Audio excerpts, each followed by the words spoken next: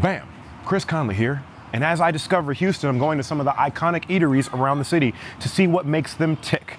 We're at Sticky's Chicken today, and I'm going to sit down with owner Patsy to see what makes their chicken sticky. Let's go. This is the Conman Cravings.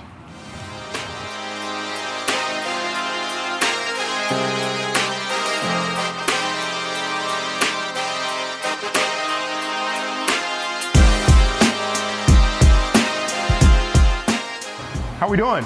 Hi, I'm Patsy. Chris. Nice to meet you. Thank you for having me. Welcome to Sticky's Chicken. This is our restaurant. We used to be a food truck, and now we're out here in Sawyer Yards. This is awesome, like a modern, rustic feel. It's really, like lots of clean lines, really bright in here. I'm excited to check it out. Thank you. Let's go have a seat. Sweet.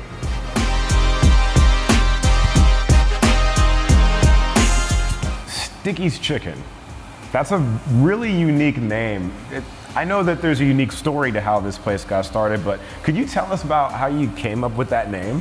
Sure. So our name came from our sauce, and our sauce, we actually have to cook it out, and whenever it gets cooked out, it becomes sticky. So hence the name Sticky's Chicken, and we cook it on chicken. That would make sense. Yeah, but how did you get started here? Because I hear that you weren't, originally a chef or a cook, but you've created something here that is a vibrant part of the community, and it's centered around food. How did you get here? So it's kind of a long story. We actually started out as a food truck, but the sauce actually started a long time ago, over about 20 years ago.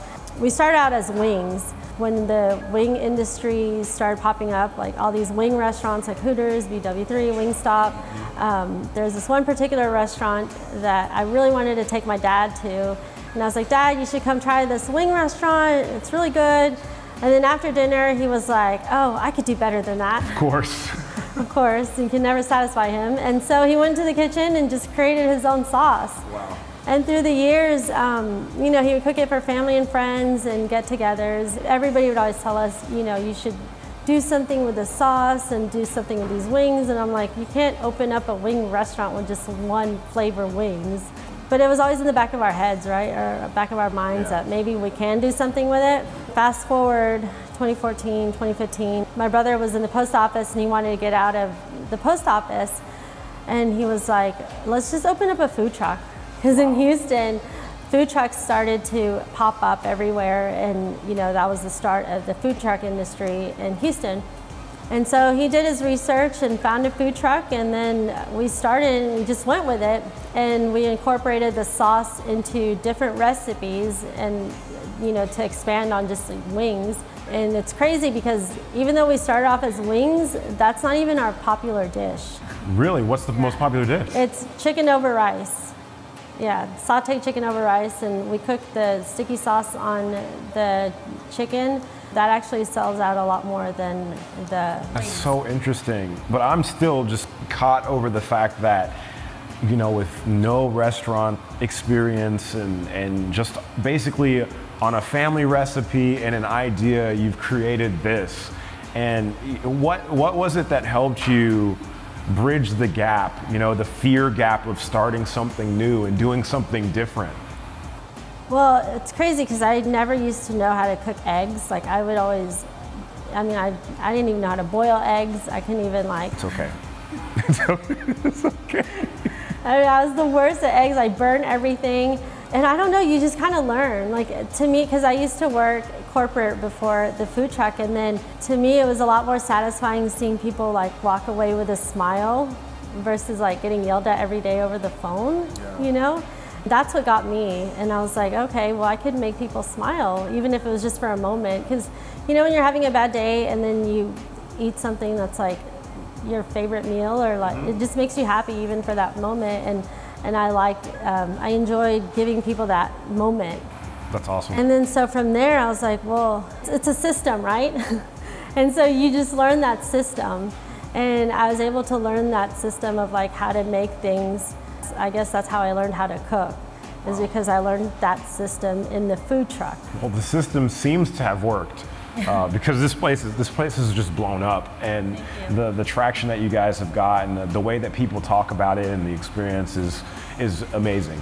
But like, I just want to tell you, first off, it's inspiring to see you do this, you know, with what people would call no experience, you know, going out into a world like this and creating something where you're putting smiles on people's faces. You're providing great food and an experience as a woman-owned and operated business. You know, that's awesome, and we need more of that. I have a daughter on the way, and I'm really excited for her to be coming into a world where there are people like you doing what you're doing here. So that's just awesome to me. Growing up, my dad always treated my brother and I equally. Like, we had the same house chores, we had the same everything. So I never really understood that women, you know, were treated unfairly until I got into the corporate world. So I was like super shocked whenever I realized like my coworkers were getting paid more than me. And so it was a big hit. And so from there, that's whenever I realized like, okay, I gotta like push harder. So you don't realize that you are making a difference until like people tell you, right? And it just comes natural to just work hard because like you just have to, you know, and you don't see it. But then now that I'm here, I mean, it's amazing now to see that there are a lot of people who do stand up now and say like, you can do this, and it's, you know, you do have people to look up to, and even like for men to support women. Yeah. To, you know, to push them out there and say like, hey, you know, keep going. Because if I didn't have my dad or my brother to push me every day, and like, because I tell my brother all the time, like, oh my God, you know, this guy like looks down on me because of whatever. He's like, why? Who cares? You know, like, just keep going. It doesn't matter what other people think of you. That's awesome. Well, your story is so inspiring, and just to see the way that you honestly care about, you know, the effort that's put into everything that you do. I think that that's amazing. But I, for one, am ready to try some of this food that I've been hearing about so much. So why don't we do that? All right, cool.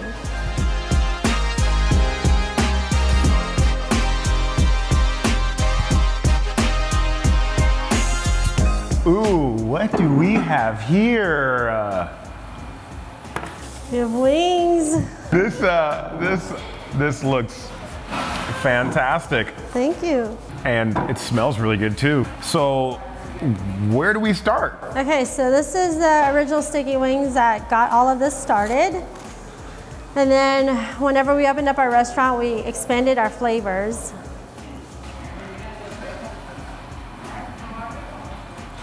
I can see where the magic started. Like I said, I'm a wing connoisseur. I would say wings are probably in my top two food groups. Is wings and French fries. They hold the #1 spot in terms of the food hierarchy. I believe that when God created food, He created wings and fries. So I think I'm a pretty strong authority on good wings, and I think I have my favorite wing spot in Houston. Okay, so what should I try next? This is our slab wings. This is actually my favorite.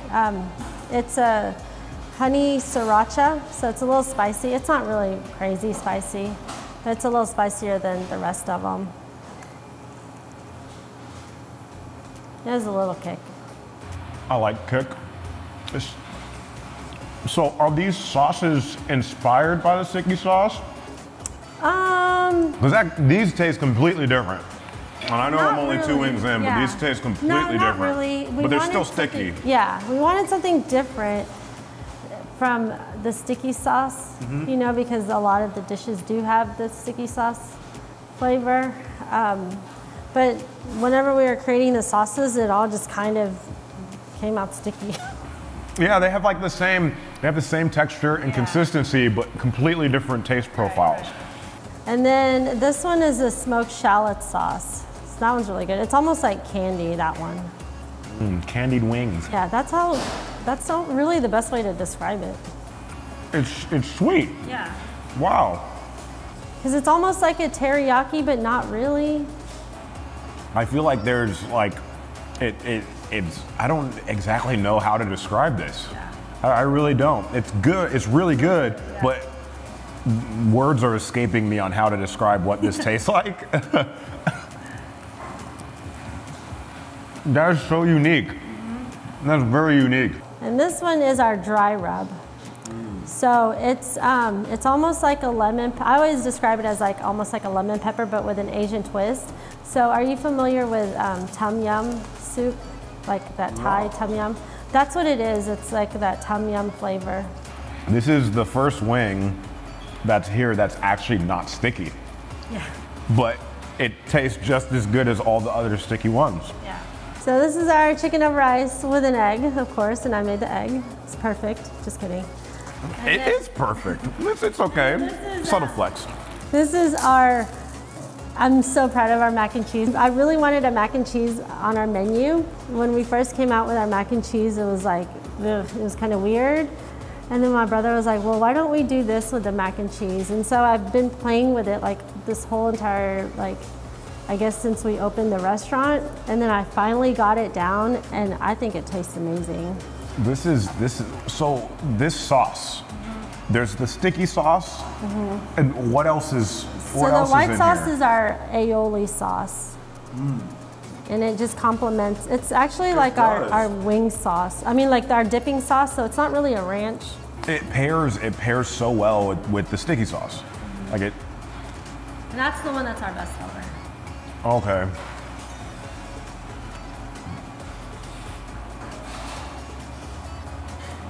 I see why this is the best seller right here. But see, my problem is they're all so good. So when I come here, I probably would have to get all of it, and I would probably be eating all of it. But now I'm ready to try this because I really like mac and cheese too. Mac and cheese is kind of like a family thing for me. I feel like my family at gatherings and things would always make mac and cheese. My aunts have their own like mac and cheese recipe, so I'm a big mac and cheese fan. You know why this is good? Because some people, when they make mac and cheese, for some reason, they just go short on the cheese. And you get more noodle than mac and cheese. So you're eating mac and noodle. But this is mac and cheese. This is proper mac and cheese right here. Nice. And the breadcrumbs, adding the texture to it, it just really rounds out and completes the dish. Thanks. I'm such a fan of everything that you have here. Thank you. It's a unique take on, well, other than the chicken over rice, unique takes on wings, on different flavors. It's kind of like you have a barbecue wing, but it's not really a barbecue wing. Exactly, yeah. It's kind of like a Sticky's version of a barbecue wing. You kind of have your own version of a hot wing, which isn't really a hot wing. You have your own version of a lemon pepper wing, but they're all, you can see what they pull inspiration from, and then it just takes you on a complete and total left turn into something that's absolutely unique, but it's wonderful. Each and every one of them are wonderful, and you've created something here that I see why people love it. Thank you. Yeah, that's awesome. Well, thank you, Patsy, for having us here.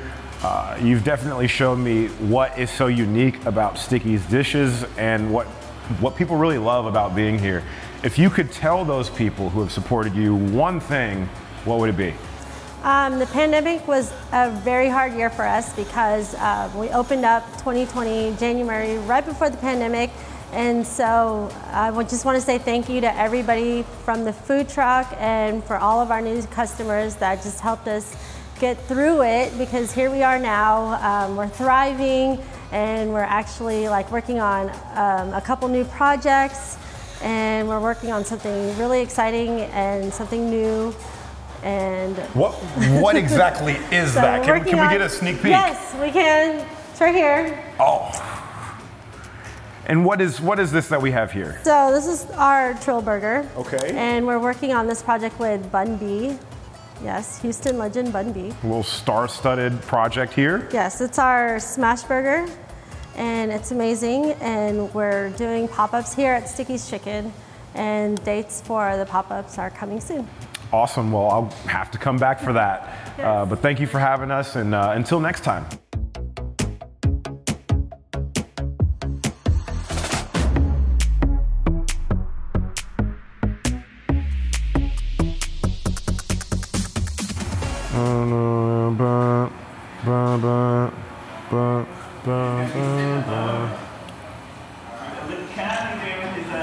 favorite sticky chicken. Hi.